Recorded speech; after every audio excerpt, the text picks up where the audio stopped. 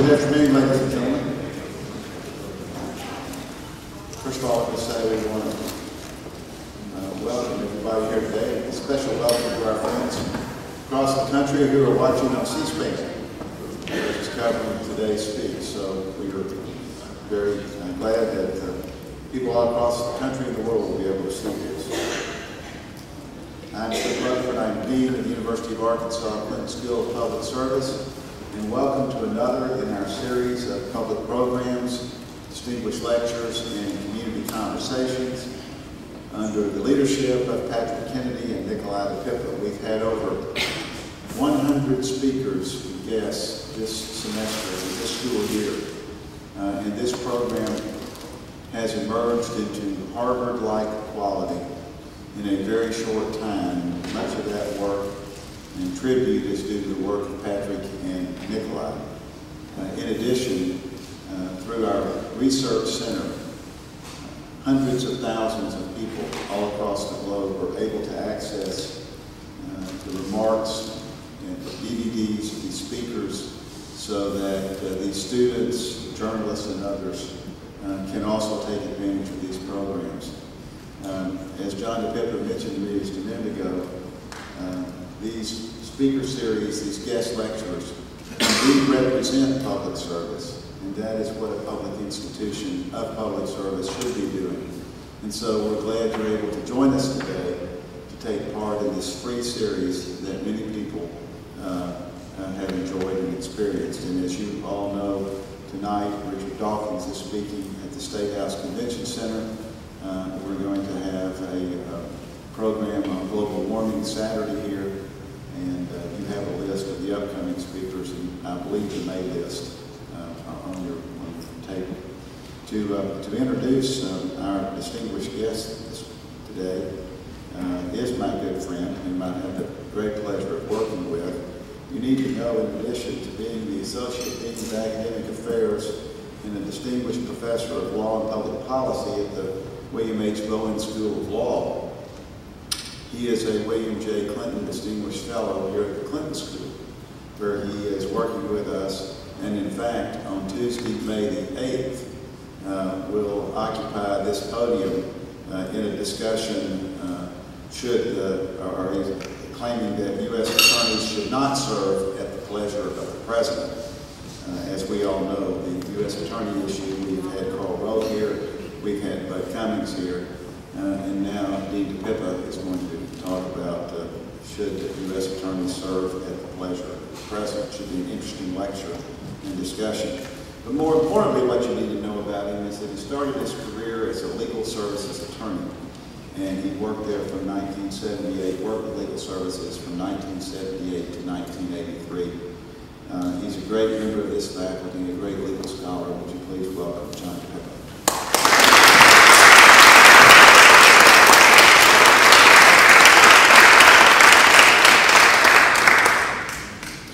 Thanks, Dick, for introducing the second most well-known DePippa in Arkansas.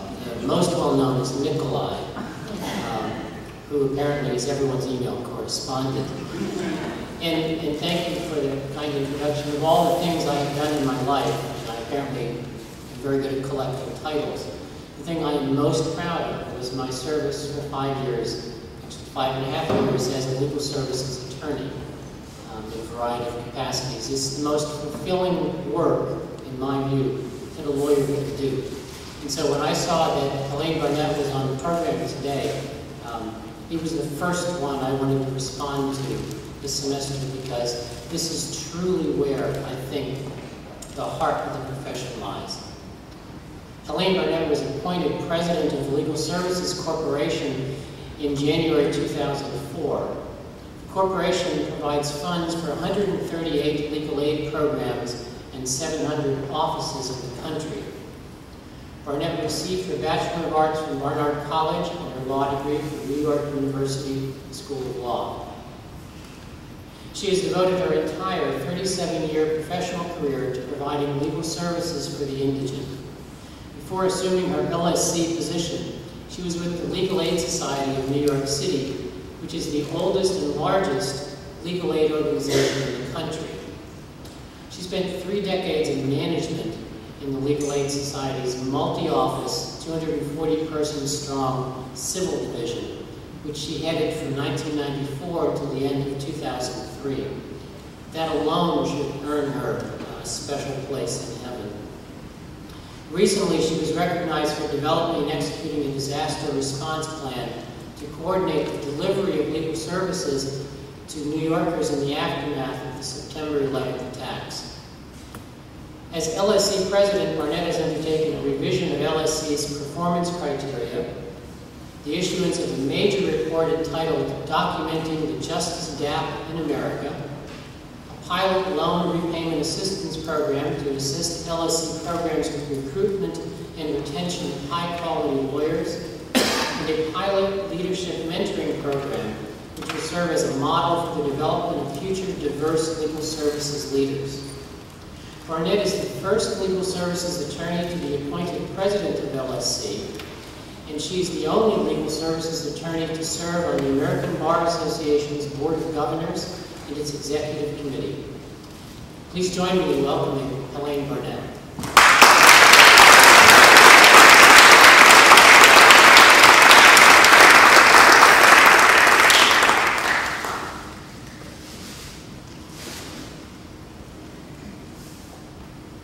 Good afternoon, and thank you very much, Professor DeViver, for that generous introduction.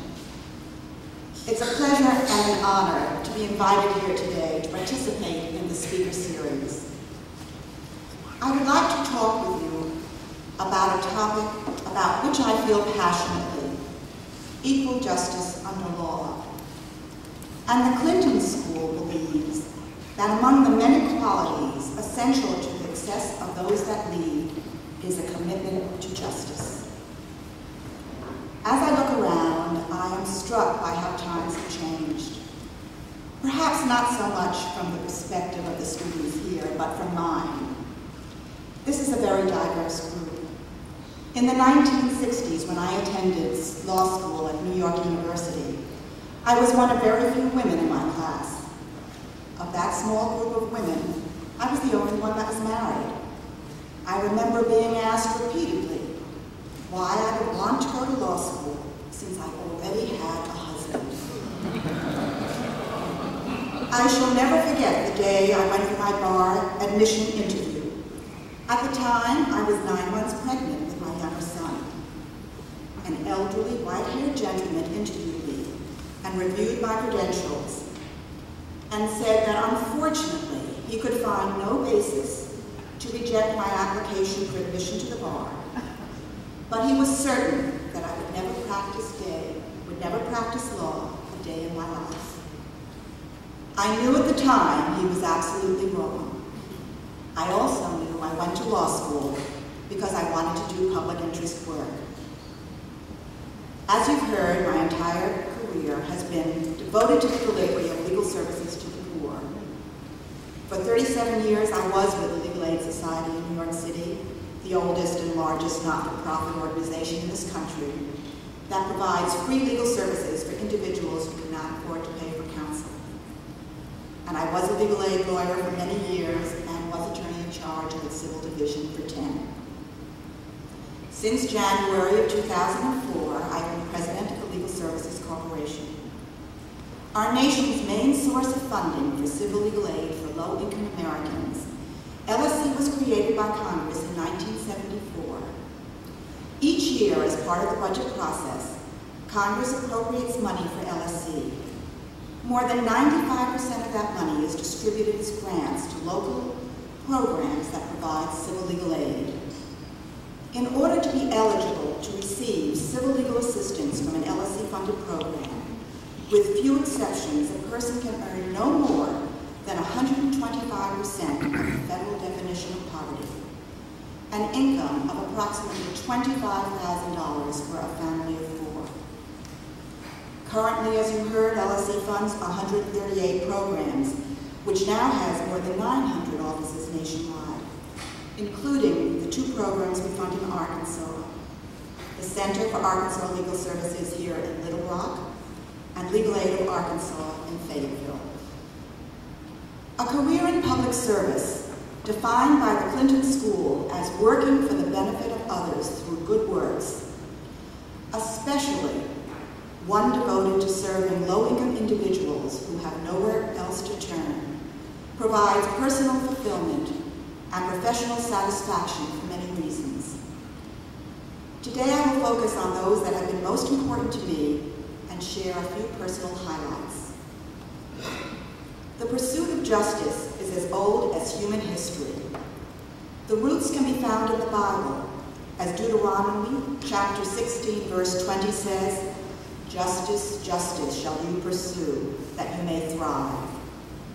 The legal origins go back to the Magna Carta, which states, "To no one will we sell, no one will refuse or delay right or justice." The preamble to our own Constitution affirms that its central purpose is to establish justice. And since 1892, we have pledged allegiance to our flag with liberty and justice for all.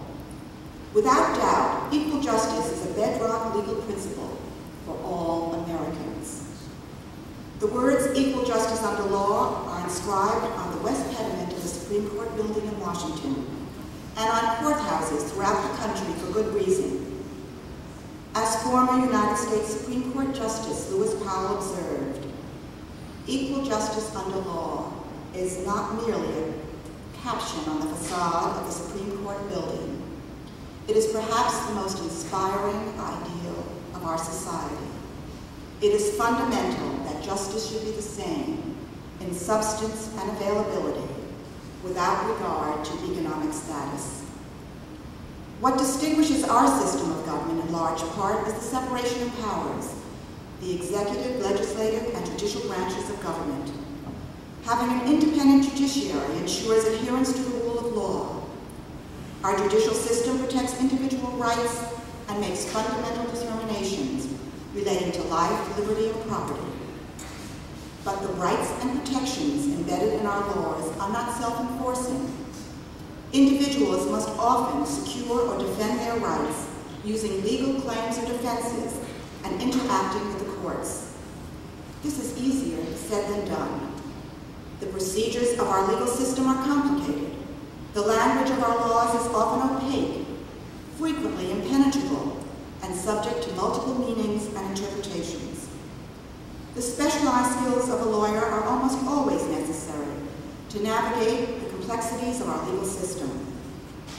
But lawyers cost money, money people living in poverty do not have.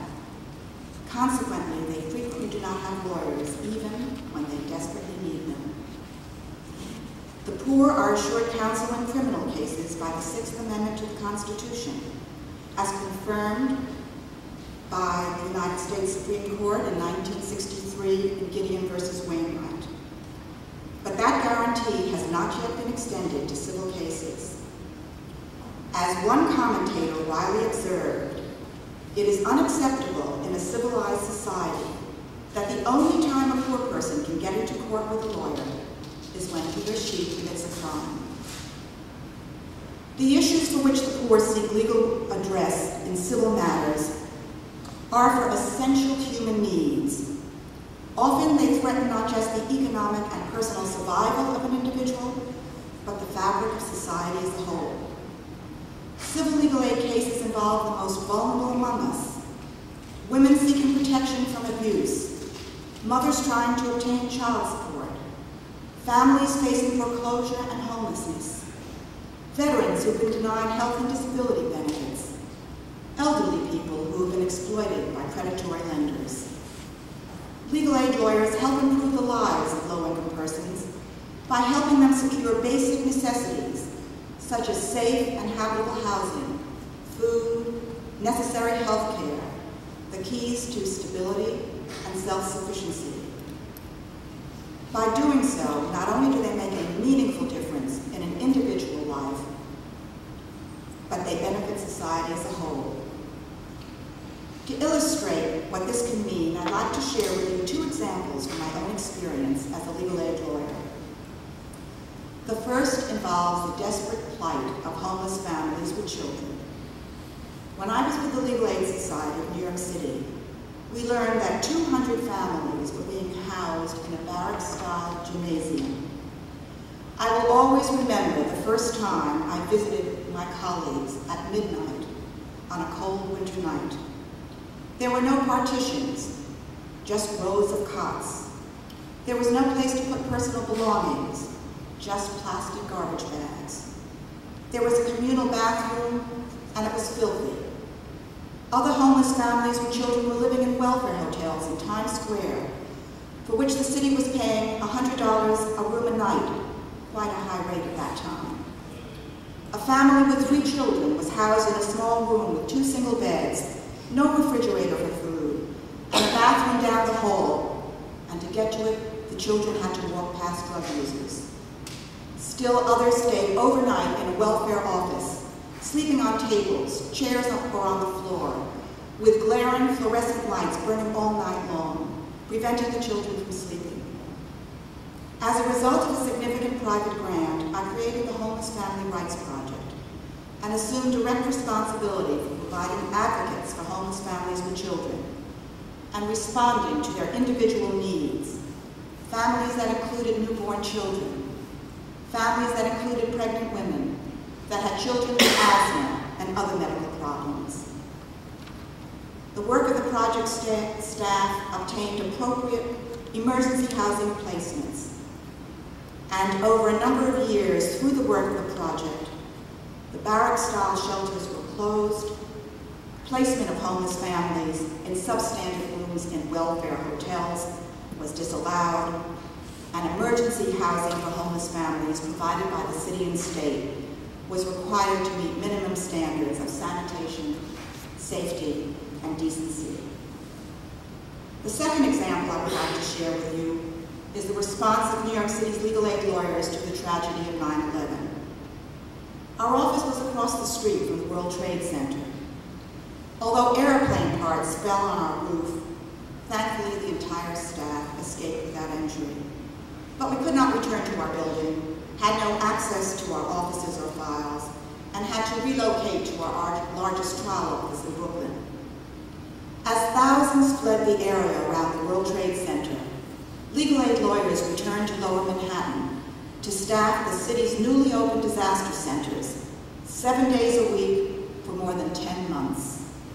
We established a disaster hotline to expedite referrals to neighborhood offices throughout the city.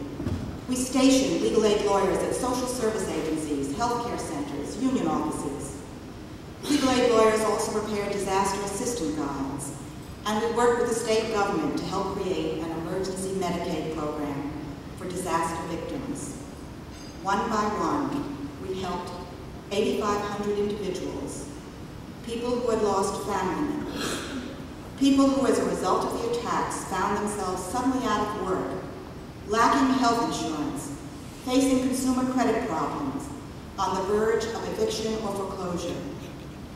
These people lived and worked in Lower Manhattan. They worked in restaurants, hotels, maintaining buildings, making deliveries, conducting tours. Some owned and operated small shops. It was, in my opinion, a shining hour for New York City's legal aid lawyers, paralegals, and advocates. I have never been more proud to be among them, of the work we do, the difference we make in individual lives, than I was during the aftermath of 9/11, helping the victims of that disaster rebuild their shattered lives. Nearly 3.5 years ago, I was afforded the incredible opportunity and privilege to work on the national level to try to ensure equal access to justice to low-income individuals in civil cases. Let me now share with you some specifics about the organization I serve as president, the Legal Services Corporation. Congress entrusts LSC with a dual mission: to promote equal access to justice in our nation and to provide high-quality civil legal assistance to low-income Americans. LSC is governed by a bipartisan board of directors with 11 members. The board is appointed by the President of the United States with the advice and consent of the Senate. And John Ann Childs of Little Rock, who is with us today, is a member of the board. The board appointed me as president in January 2004.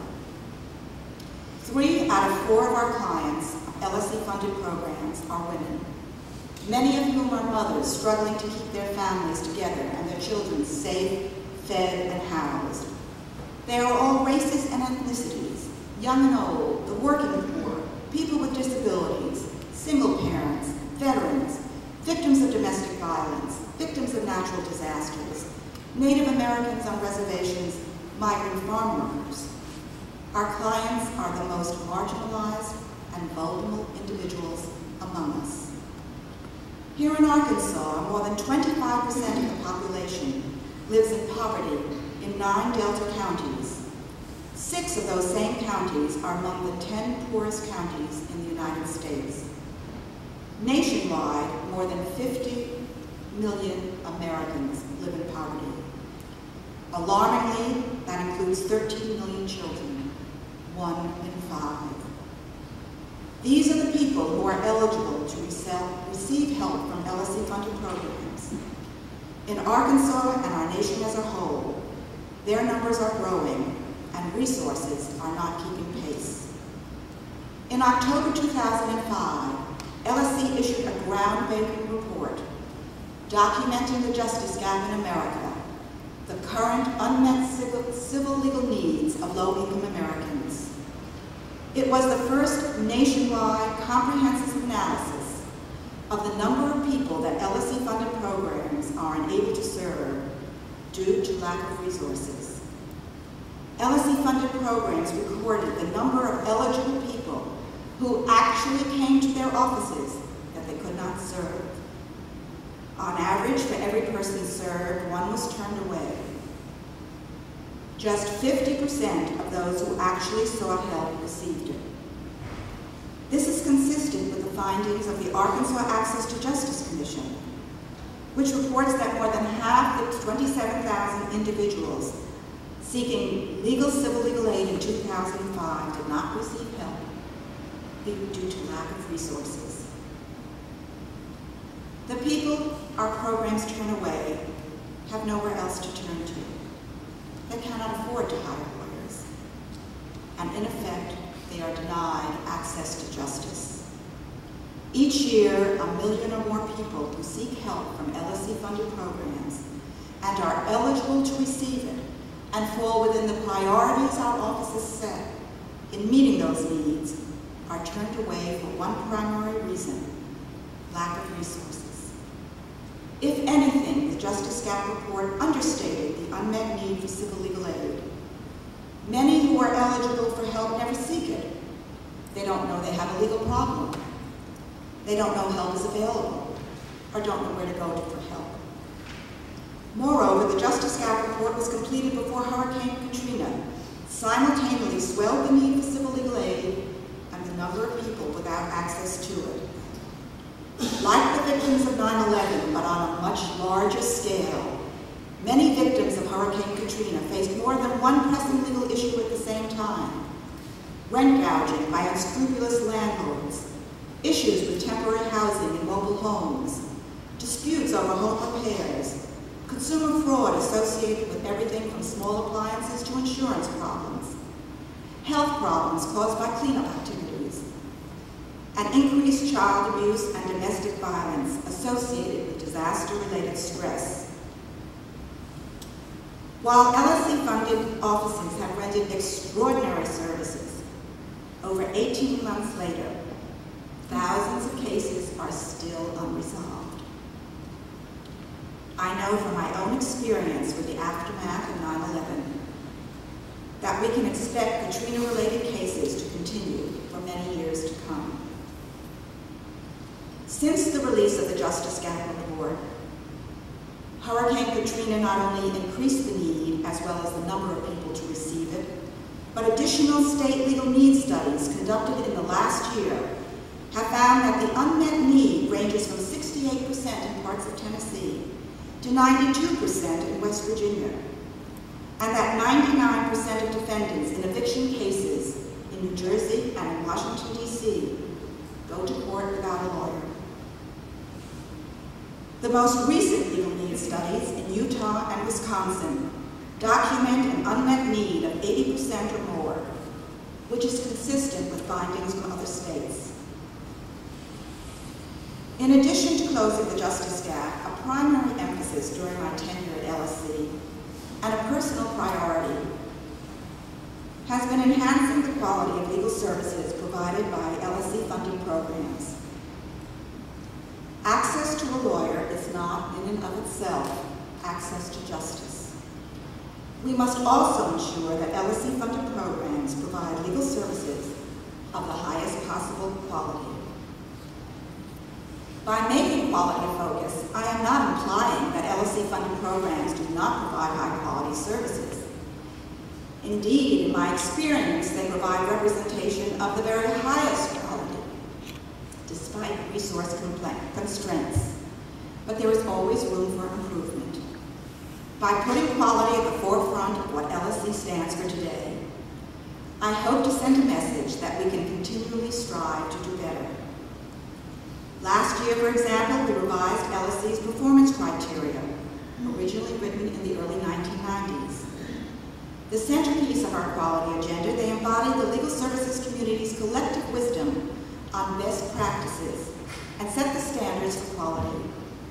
LSC uses the performance criteria as a framework to evaluate programs and grant applications and to challenge programs to engage in self-evaluations to improve their services. Another key element is our pilot loan repayment assistance program to encourage recent law school graduates to make legal services a career, to encourage those who have chosen it as a career to remain in the field, and to serve as a model to spur development of more such programs. On average, participants in LSC's loan assistance repayment program graduated from law school with $70,000 in debt and earned just $32,000 in their first year as a legal aid attorney. Another element of our quality agenda is the Leadership Mentoring Pilot Program, developed by LSC, the National Legal Aid Defender Association, and the Management Information Exchange.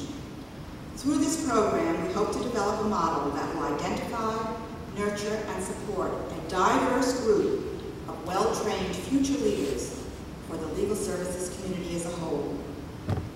Our quality agenda also includes technology grants to expand access to legal information and to increase program efficiency and effectiveness. LSC has, for example, to support development of statewide legal services websites to provide information and referrals for residents of all 50 states. We have also supported development of web-based tools enabling pro bono lawyers and pro se litigants to create more than 70,000 legal documents for use in court. This year, LSC launched a major initiative to enhance pro bono partnerships between LSC-funded programs and the private bar. The theme of our action plan is Help Close the Justice Gap, Unleash the Power of Pro Bono. Through this plan, we hope to highlight the potential, the opportunities, and the challenges of private attorney involvement and identify ways to encourage, enhance, and increase the effectiveness with LSC programs.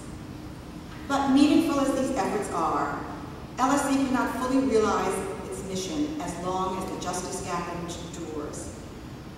To narrow it, we need a multi-pronged effort to secure more resources for both the public and private sectors. In this effort, government must lead the way, consistent with its role in maintaining the formal justice system, providing an orderly forum for the resolution of disputes, and providing an avenue for equal justice for all. This year, for the first time in 4 years, LSC received a modest budget increase of $22 million, bringing our total appropriation up to $348 million, which is our largest congressional appropriation since 1995.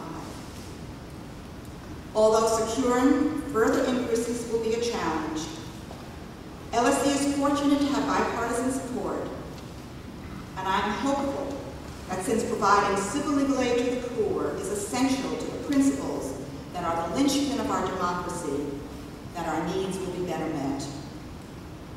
Before I conclude, I would like to share with you a final story of a different type. It is perhaps the most important thing I have ever done, and that is to salvage a life. When I created the Homeless Family Rights Project in New York City, I advertised for a community advocate, someone to go to the shelters, interact with homeless families and children, and educate them about their legal rights and the services available to them. I received an application from someone in prison, a repeat felony offender on drug-related charges. He asked to be considered for the job as he was about to be released, saying he wanted to convince poor children not to follow his path. I met with him when he was released from prison and found there was something very special about him. He had a genuine desire to make a difference. He wanted to help our clients avoid the mistakes that he had made in his own life. Despite my initial reservations, I was convinced of his sincerity. I decided he was worth taking a chance on, and I offered him the job. He became our most outstanding paralegal, working 7 days a week for 5 years. He had a strong work ethic, deeply held principles, a great ability to communicate, and acquired substantial knowledge of legal rights and services for homeless families. After 5 years, he came to me and said he would like to go to law school at night and continue his work with homeless families during the day. He was accepted at Fordham Law School, graduated Order of the Coif. Upon graduation, he was offered and accepted a federal district court clerkship. He took the New York bar exam and passed it. And then his troubles began. New York's first judicial department, where he lived, denies admission to the bar to anyone who has a felony conviction. I told him I would take his case personally and argue to the highest court if necessary that there could not be a per se bar for someone with such a demonstrated record of rehabilitation. It was recommended that he move to a different part of the state, where it might be easier to get admitted to the bar. He responded that he would stay in his home, where he had always lived with his family. That is where his neighbors were. That is where his friends were. That is where the priests that knew him best were. He was not willing to move simply to increase his chances of getting admitted to the bar. To make a long story short, after substantial work and extensively documenting every aspect of his life in preparation for a court hearing, he was interviewed by the Character and Fitness Committee, and for the first time, the committee recommended admission to the bar. After his clerkship, he continued in public service, working as the director of a program for ex-offenders. Frankly, one of the most rewarding aspects of my work has been the opportunity to give him and others assistance at critical points in their lives, to help them gain access to justice. In doing so, I have only helped them to realize their own fullest potential. And that for me is perhaps the most fulfilling aspect of public service work.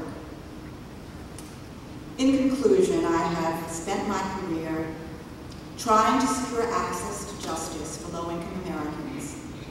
I've had remarkable experiences as a legal aid lawyer involved in major initiatives that affected large numbers of people, cases that involved a single individual, and had the opportunity to hire and work with the most talented, dedicated, and special colleagues.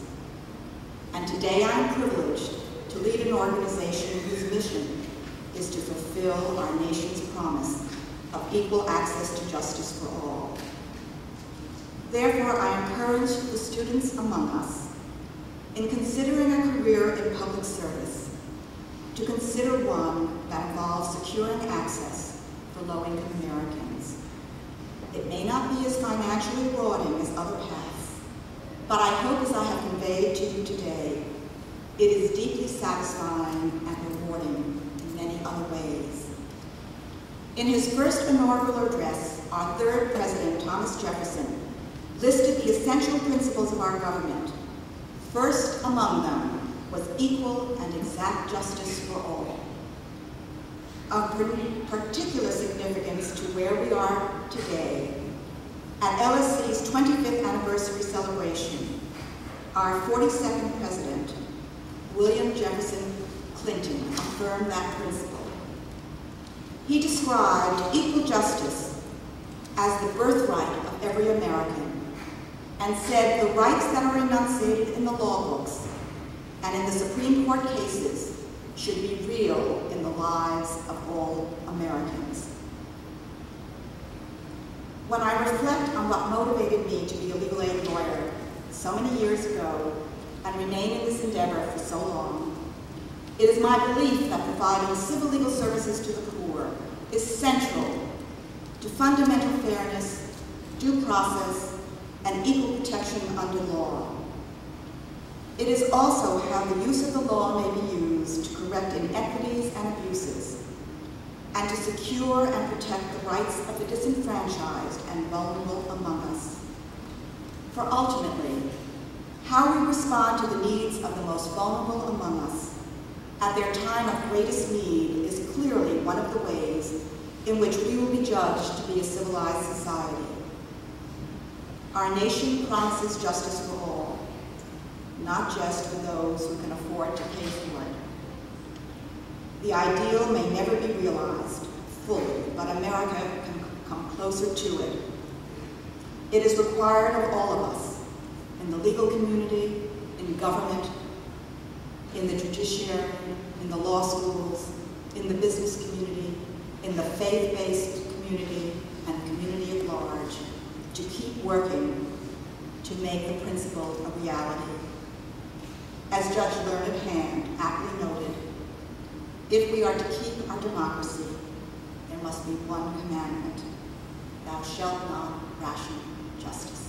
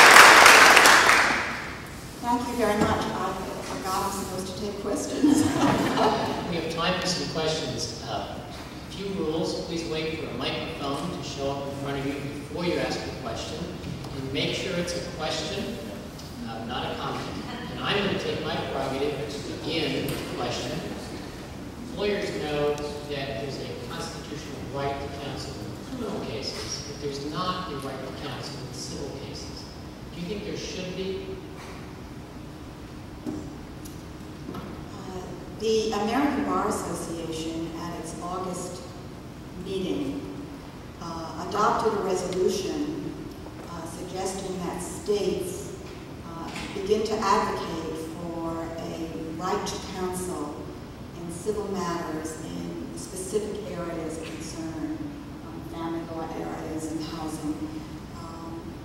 And it will be, time will only tell if this movement is accepted in the states.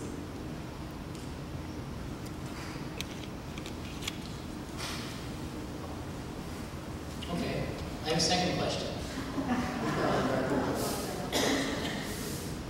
One of my colleagues in the first year I was in legal services said, in the moment of exasperation, our clients don't need lawyers, they need money. If that person were here today, what would you say to them? I'm sure our clients need money, and we try to get it for them in terms of benefits to which they're entitled, a whole array of benefits. We try to get it for them with the income tax credit refund that many of our programs initiate on behalf of them. They certainly do need to have a minimum income in order to survive, but I think we help them obtain their entitlement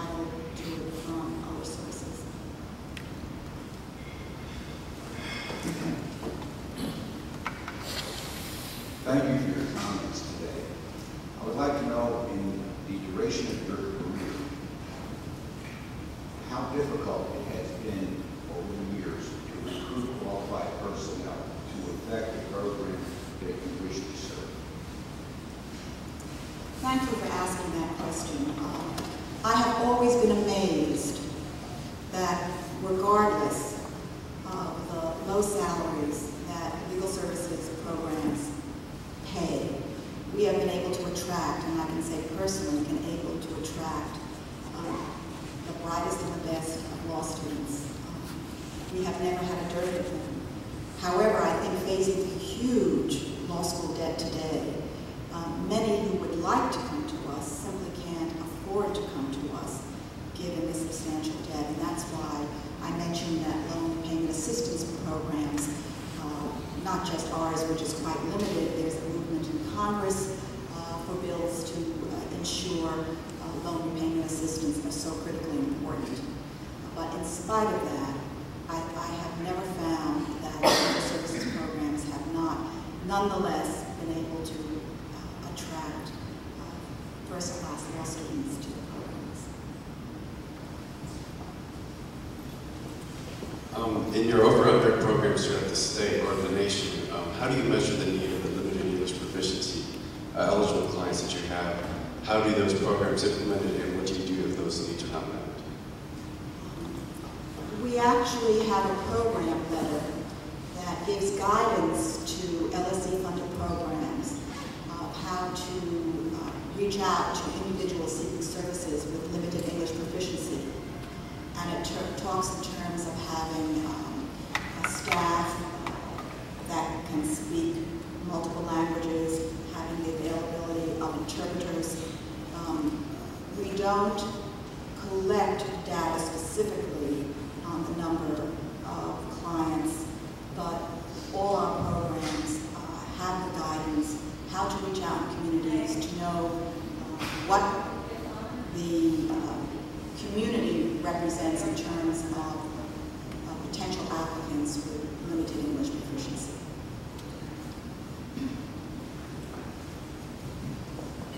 Yes, my question is, will the Bar Association accept other lawyers with criminal records? I don't know other states' admissions policy. Of course, admission to the bar is a state function. So I am not familiar with what the states were. I knew the instance we had, and there was just a story, I think, in the New York Times about somebody else trying to get admitted in another department. We have 4 departments in New York. But it is a state determination. And I just don't know the answer to the question, but if you'd like me to look into it, I'd be happy to get back to you.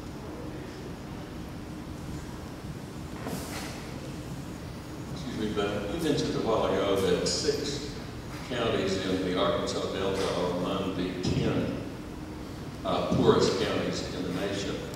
You've also mentioned that the increase in funding for LSC is happening in the next budget year. I've served on the board of the Arkansas Iota Foundation for about 9 years now, and I'm in my 2nd term as president. As that, I'm going to blatantly lobby you to give us a good increase for those 6 poor counties. Let me explain how LSC makes its grants. It is set by Congress, and we have to go by the decennial census adjustment, and it's based on poor person population in a given state. And I've been asked the question as a result of Hurricane Katrina, and the great number of people that the Houston program is being served. Can't you give more money to Texas, or can't you give more money to the counties that you mentioned? It's based, we don't have any flexibility between decennial census to make adjustments. So the $22 billion was calculated based on that census adjustment of the number of poor people in a state, and the states have been notified of how much of an increase they will all get. Every state got a minimum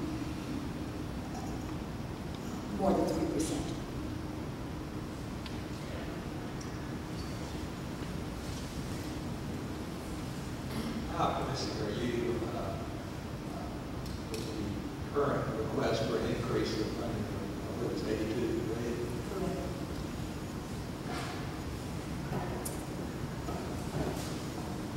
Well, I'd have to say, after my report from ABA Day in Washington, I'm more encouraged than I was before.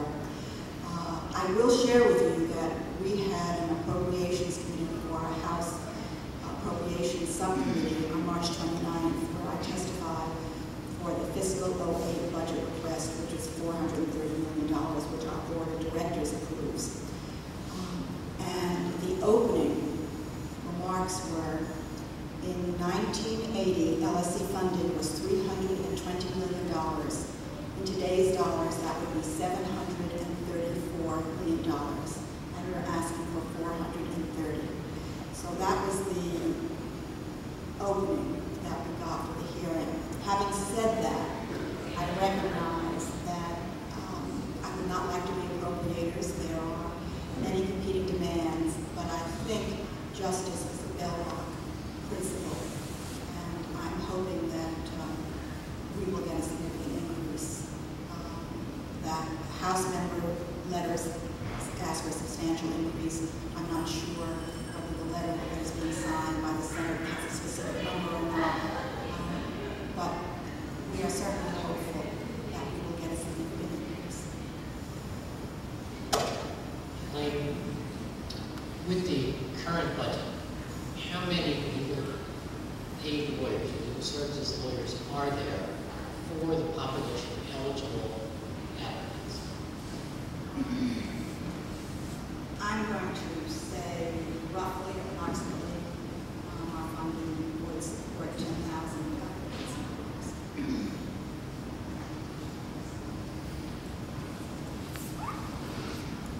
Does one have to be a citizen to be eligible for LSD services? Undocumented immigrants do have access to services through your organization?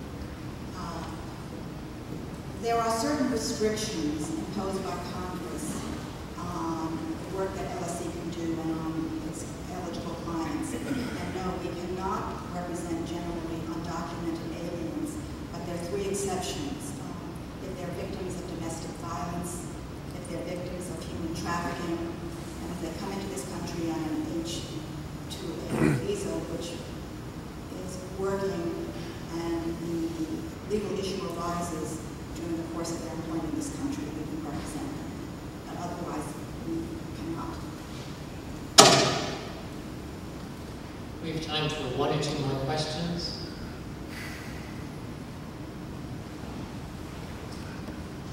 How does your organization define poverty? You say you represent the board, but I would like to know what the standard is. The standard is 125% of the federally defined level of poverty, which is set by the Department of Human Services annually. So they have just come out, we go 125%, and the one that I remember most easily